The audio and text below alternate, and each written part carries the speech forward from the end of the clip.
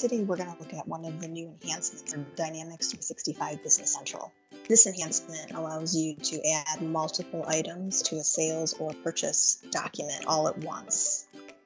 Before we look at that feature, I'd like to point out that there is an option that was already there, but it's helpful when you're adding items automatically. And this is in the Sales and Receivable Setup window. So look at this window first. Just go to Sales and Receivable Setup.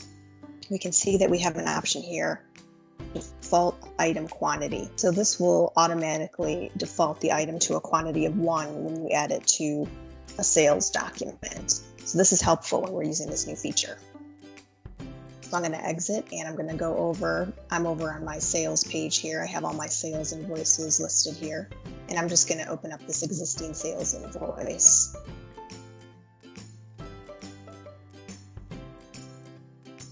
Okay, so you'll notice that this sales invoice right now only has one item on here. So I'm going to go to Manage and then Select Items.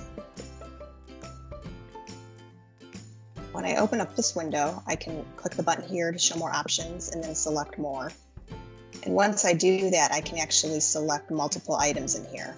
So I'm going to actually start with the second item here, and I'm going to select items 1001 through 1004. You'll notice that all of these have quantity on hand, so these will be good for this example. And then I'll click OK.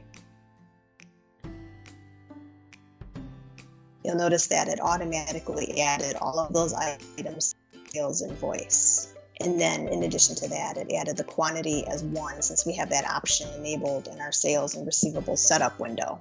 We can edit the quantity here if we'd like. We want this item to be 2.